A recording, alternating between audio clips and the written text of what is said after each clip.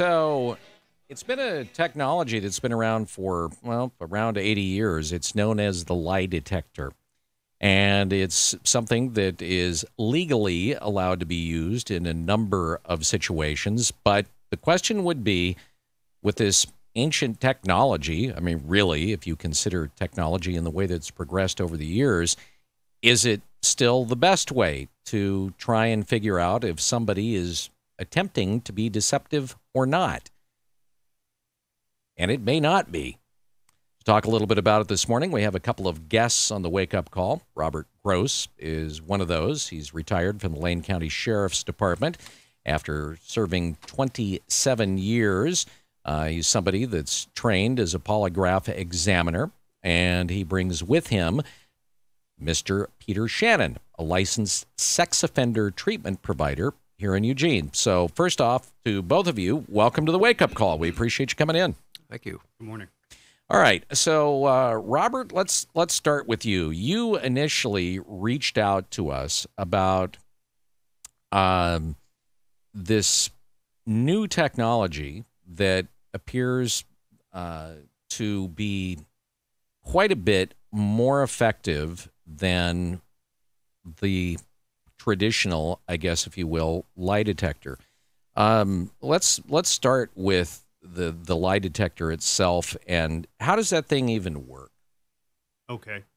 Well, I want to be absolutely clear about something. I was an intern examiner. I hadn't received my full license because I saw this newer technology and I decided I wanted to go to it. And so I suspended my effort to obtain my full license in Oregon. So, full disclosure. The lie detector basically works that there are three measurements, biological measurements that are being taken during an exam. You have a blood pressure cuff on your arm. You have what are called pneumotubes on your chest and on your abdomen. And then you have some electronic connectors on your fingers, which are looking for how well electricity passes through your skin. When your skin is damp, it will pass a little bit better. That's called the EDA, or electrodermal activity. Person sits in a chair. They're given a series of about 5 minutes worth of questions, and those biological markers are recorded. The charts are printed out, and the examiner interprets the data on those charts. Mm-hmm. Okay. And that technology has been around for 80 years. The FBI started using it in the 1930s. Mm-hmm. Mm-hmm. And it can be used in certain circumstances. Explain what those circumstances that it can be used in, because they're not admissible, quote unquote, in court, right or wrong? That's correct. It can't be used in court. It has to pass an evidentiary standard. It's called the Dauber test. And because it's not demonstrated to be sufficient to pass that test, it's not allowed in court. It can be used in a parole and probation hearing. It can be used for investigative purposes for law enforcement. It can give an indication of whether you have the right person or the wrong person, and then an interview is done after that. The federal government used it for years to try to determine if somebody's lying or being truthful about a matter, but not in a court proceeding in trial. And Peter, you being a sex offender treatment provider, for folks that have been convicted of sex crimes, it is something that is used in your line, correct? I've been using polygraph examinations for probably 30 years. Mm-hmm. Outside of our office, as well as approximately, I would guess, in the neighborhood of around 8,000 polygraph examinations we've done inside our office. At one point in time, we had a in-house polygraph examiner that principally tested all of our clients on a regular basis, oftentimes weekly, depending on what our particular program caseload was at any given time frame. And we anticipate continuing the use of polygraph. It's a valuable tool.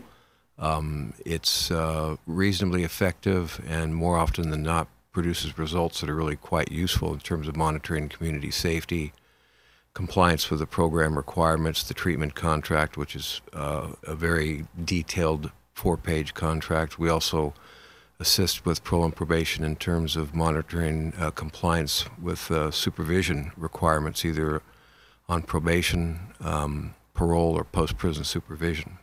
Well, what kind of things are specifically are you looking for with those contracts with those particular sex offenders? I mean, what specific things are you trying to find out? Well, first and foremost, we want to know whether or not they're conducting themselves in the community in a fashion that would be safe and without any intent to be malicious towards other citizens, principally children, but oftentimes adults as well. So when they get released from an institution or get placed on probation from the courts, they have a very specific list of things that they can and can't do. And their life in many regards is monitored and in some ways taken over by people who are working to supervise their safety in the community. Their choice and free will has been reduced fairly dramatically by places where they can go, people who they can socialize with, activities that they can engage in, social events and those types of things, whether or not they're allowed access to computer technology or screen time, whether or not they're allowed access to minor children with or without chaperones. We have chaperone training programs that assist with community safety by attaching people to the clients that we're working with so that when they're out in the public and around social gatherings where there are children, that there is somebody with them at all times to ensure compliance with basic requirements. Okay. Robert, question for you. When talking about the polygraph, if you were to have 3 people that work that were reading polygraph experts, is it potential that you could get 3 different outcomes or predictions as far as what the outcome was? 3 different depending on assessments? the examiner, maybe? That's possible. The reason why, and this is why the state of Oregon requires that there's an extended period of time to have full licensure for polygraph, is that you have to be mentored through at least 200 exams to learn how to interpret the data properly. Whether that reading that you get is something that you would score a positive or a negative against the person trying to pass the exam. So you have to learn to interpret it, and then you're tested on whether you have a decent skill level at doing that interpretation. So yes, it's possible, and especially when somebody is going through an internship, and even, frankly, people who are fully licensed can have a slightly different interpretation of what they would score or not. So yes, it's possible. And then you come across... Well, before we go any further, before you ask that question, a polygraph exam takes how long to do it properly? To do it properly takes a minimum of 90 minutes, and it can take several hours, depending upon what some of the government ones take 4 or 5 hours to do. All right. So you're looking at about a 5-hour test. And I mean, a lot of it and a lot of the test to determine the outcome depends on nuances of somatics, it almost sounds like. A lot of it has to do with the skill of the examiner, the quality of the test. Okay. But the types of questions that you have to ask to get certain responses, I mean, you have to have a baseline right to be able to get to the point where you can tell whether a person is ostensibly trying to be deceptive or not, right? Right. And so that's the skill of the operator, to craft those questions so that you come up with a fair exam for the person taking the test. And how much preparation does it take going into an exam with somebody to put those particular questions together? Well, that's why the exam takes a minimum of 90 minutes. Usually a person will fill out a form answering a whole raft of questions, and then you will interview the person for a while, and based on the answers on the questionnaire that you've had them fill out and the interaction you've had with that person, you formulate the questions, construct the test, and then give the exam. Okay, good, Rob. Okay, well, So you find EyeDetect, which I'm curious, where did you first come across this new technology in lie detector? Well, during the time that I was an intern, you have to keep up on training. Well, I went up to a training up in Washington State, and there were some vendors there from a company called Converus. They had a new technology. It was called EyeDetect, and what it was a technology that tried to detect deception that was a totally different technology than Polygraph. And it was demonstrated, and I looked at the math of how accurate the test was, and I decided that I wanted to go with that equipment and that system over Polygraph. What was the accuracy? The accuracy that the company puts out for somebody telling the truth, determining whether somebody who is telling the truth is actually telling the truth, it's at 89%, which is almost 90%. For catching somebody who is telling a lie, it's at 83%. So it's got a mean of 86% accuracy. Compared to what with the Polygraph? About 85 to 86% accuracy And on a really well done Polygraph. And we should say the average length of time for EyeDetect is how long? Half an hour.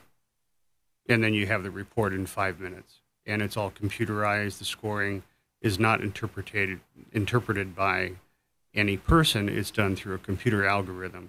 So enormous amounts of data are gathered through that 30-minute test. As a matter of fact, can I talk a little bit about the difference in the technology? We Sure. talked about the three sensors for Polygraph. EyeDetect works totally different. It has nothing to do with your breathing, your heart rate, your respirations, blood pressure. What it has to do with how much of your brain is engaged to answer a question. So if I were to say to somebody, for example, what's 2 times 15? 30. Everybody knows it. It's just recall. They learned it in school. Mm-hmm. But if I say to them, what's 17 times 15? They have to think for a minute, because it's not just recall. They have to think about their answer and construct it. That takes more brain activity. More the brain lights up. The same thing happens. The researchers found that when a person is recalling a memory, it takes less brain activity than constructing an answer. And that's what Polygraph doesn't measure. That's what EyeDetect is measuring. And that extra brain activity creates involuntary movement and changes in the eye. And that is what is being looked at with infrared cameras. And during the course of a 30-minute test, you've got 100,000 data points being gathered from each eye. That's all encrypted, sent up to an algorithm. The algorithm scores it. No human scores it. And the result comes back. So the interpretation where somebody might get a different score than another examiner, all of that is gone. It's just math. Who came up with this? Actually, in Washington State, there were 2 scientists that were hiking, and they were wondering whether there was any, as they say, the eyes are the window to the soul. They wondered if there was any merit in that old saying, and so they decided that they would see if maybe a technology that could measure eye measurement was viable. And that was like in 2003. So they spent the next 12 years or so developing this at the University of Utah, and came up with a technology that actually proved that it is possible, that there are involuntary movements in the eye, changes that happen when a person lies that don't happen when a person is telling the truth. And what's interesting is that it's not just one measurement. I mean, it's not just a pupil dilation and a constriction. There are 16 variables in the eye that the computer is looking at, taking 60 samples a second during the test. That's how much data is being gathered for scoring. How easy is it, in your mind, to manipulate, as somebody that, say, is getting a lie detector test? Is it possible to manipulate that test so that you can get a positive score, even though you go in purposely trying to be deceptive? You know, I'm in an area where I don't want to go too far because I'll answer your question directly, but I want to add a caveat first, if I could. Yeah. It's sort of like this. Some people really like Windows computers. Yeah. They like the way they work. They're used to them. Some people really like Apple products. Mm-hmm. Okay. Both will work. One person thinks the Apple is better. One person thinks the Windows space is better. Okay. Both will work. And both have strengths and weaknesses. Polygraph and EyeDetect are the same. So if you look online or you talk to people, yeah, you can be trained to screw around with a polygraph test. You can. Okay. What about then EyeDetect? Well, at this point, the way the tests are constructed, there are not any. As a matter of fact, Dr. Charles Hans from Boise State, who's an expert on countermeasures for polygraph, has looked at this and he said, and their research has come up, that there are no known effective countermeasures for EyeDetect at this point. They can't find any. So, for instance, if you try to manipulate through breaking the rhythm of response that the infrared cameras lock on to both eyes by either blinking or by looking away or distracting, there's a certain percentage of contact time between the camera and the eye itself that is required to even score the test. I took the test quite some time ago as a demonstration and inadvertently kept looking down at the mouse to make sure that I was clicking on the right and left side accurately, and I broke my gaze from the infrared cameras over too many times, over too long of a period of time, inadvertently, not trying to be deceptive. And the test, when we tried to score it, the test came out as being unscorable due to non-compliance. Now, that wasn't my intent to do that, but the parameters around what is the necessary guidelines for compliance were broken by me unintentionally, but nonetheless, the algorithm indicated the score or the test was not scorable due to non-compliance. Now, Robert, I took the test and was trying to be deceptive. You did the same thing? No. Oh. I didn't look away, but I was altering different rhythms and things like that as to where I would, trying to deceive and make it seem like I was having difficulty when I wasn't. And well, why did you do that? Because I'm thinking if somebody is trying to avoid, yes, if they're absolutely, if they're going to keep themselves out of jail or having to pay money, they're going to do the same thing. Yeah. Mm-hmm. So I was trying to think, okay. Yeah, and you couldn't beat it. No, he picked a number. The computer questioned him about what number he picked, and he was able to put his number not in second position. It picked three numbers: most likely, second most likely, and third.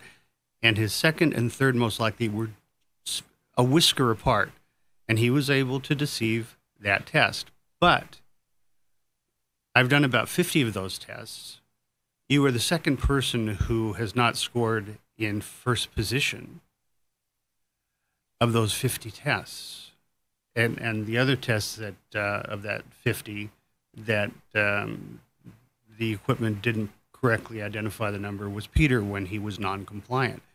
But you and I talked afterwards, by the way, and I showed you what an actual test question set was like. Right. Yeah. No. And you would not have been able to use that strategy. I was doing remedial when you look at the questions, and when it gets to be a little bit headier a subject, I definitely would have a different, I think, response and different mindset. It'd be tricky. Right. The strategy that you employed to screw around with a very simple, I mean, the test I gave you uses only one of those 16 markers in the eyes. Oh. It's assessing. And it's a very short test. It's like 5 or 6 minutes, and it's taking the minimum amount of data that the computer needs to make a determination of what it believes the deception was. And because the questions were predictable, a very short test, Right. only 1 out of 16 markers, yeah, it's possible to mess with that test a little bit. But when you get into an actual test, nothing has been found that works. And who? Okay, so we maybe are introducing to a lot of people out there EyeDetect for the first time, Right. but it's out there. People are using this in the world. Where is it being utilized? Well, it's being used, well, as a matter of fact, there was a news release by Converus that the Israelis, for one, are going away from Polygraph and going almost exclusively to EyeDetect in their investigative work. It's available in 33 states where it's legal in the United States, 40 countries, 25 or 30 languages, because you always want to take the test in the person's native tongue. You don't want a translation going on because that takes additional brain activity. So you always test the person in their native tongue. You know, you said it's available in 33 states. Is it being used by law enforcement or folks like Peter here, who works with sex offenders? I mean, is it being used in those regards, or is it just there if they want to use it? Well, if I could plug a website that Yeah, has all I this mean, information. we're kind of short on time, but go All right. ahead. The website I have, maybe we can mention it later, gives a list of all the states where it's allowed, under what circumstances. It's being used by law enforcement. It's being used by investigators, sex offender treatment providers, and also, interestingly enough, EyeDetect was allowed in federal district court during trial In the state of New Mexico. because it passed the Dauber test for validity of evidence. And that just happened recently in the past month or so. So it was used in a trial. Yes. Used in a trial at the federal level in New Mexico. Talk And- about 2545. 2545, House Bill 2545 is In Oregon. Right. That's the House bill. It's our effort to get EyeDetect available in Oregon. So if law enforcement, if treatment providers, if other people wanted to be able to have access to it as an option, other than polygraph or in addition to polygraph, they would have that option. But the way a statute, the statute that deals with deception detection was written in 1975, the way that statute's written, no technology other than polygraph can be used in Oregon. Even though, like you had talked about when we first started this conversation, all the technological advances that have been made, it would be very much like saying to people, Apple was started about in 1975 or 6, saying to everybody in Oregon, you can use a Windows-based product for anything you want, private use, business, but you can't use an iPhone. You can't use any products that were invented after 1975 if it's not Windows-based. You can't do it. You can do it in Washington State, but you can't do it here. That just doesn't make any sense to me not to have that option. And who was it that actually fought against this House bill? Well, But Rob, you're over here smiling. I like it. Well, I think two things happen. Do you want to answer that question? if we have an option, I'm not sure. All we right. want- Yes. Okay. I don't want to sound nefarious. Two things. I think the polygraph community is pretty leery of this because they see it as a replacement. The problem is I don't see it really as a replacement. It's sort of like if you've ever had a TB test and you test positive, right? Mm-hmm. You go get a chest x-ray. You get a different technology to verify that. If you use a polygraph and an EyeDetect together, your confidence rate that you have the right decision goes up to Okay. 98%. That's great. So you don't see it as a replacement. You see it No. as a tandem. Okay, they're- but who was it that was against this?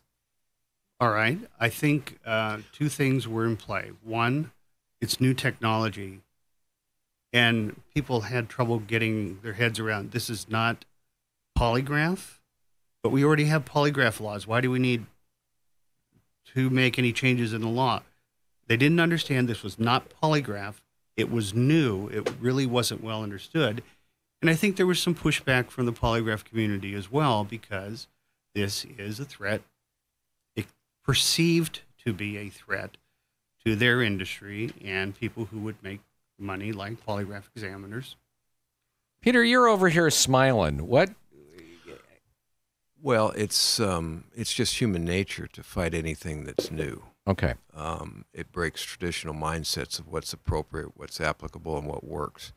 What I want to underscore is that Robert's absolutely accurate when he says that the efforts at utilizing EyeDetect will actually augment what polygraphy has already done in some ways, in that if you put the two of them together, they almost form a perfect picture in terms of either truth or deception when the two protocols corroborate the same position.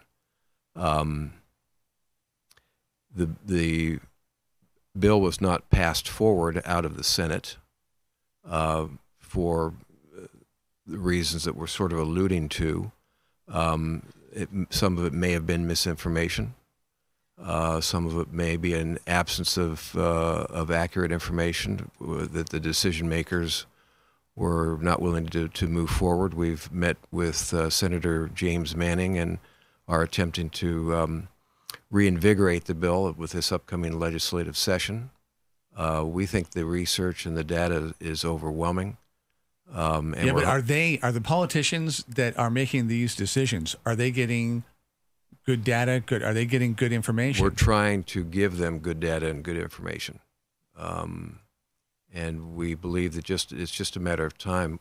I think the decision in New Mexico was huge because, as has been previously discussed, polygraphy has never been able to pass the Daubert test for empirical validity at the time of trial. So in New Mexico, when they finally introduced all of the data and the research around validity and reliability, and the court determined, yes, it does pass the Daubert standard, that is a huge decision at the federal level.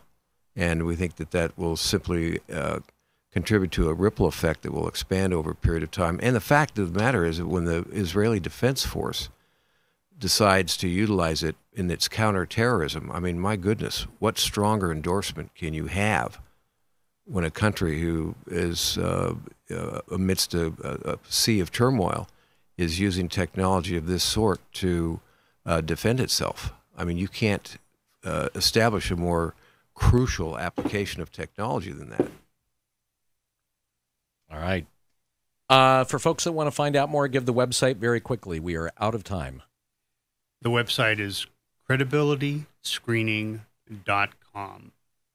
And there's a link for all the information, published research, peer-reviewed research, informational videos, and also a link to the Oregon legislature.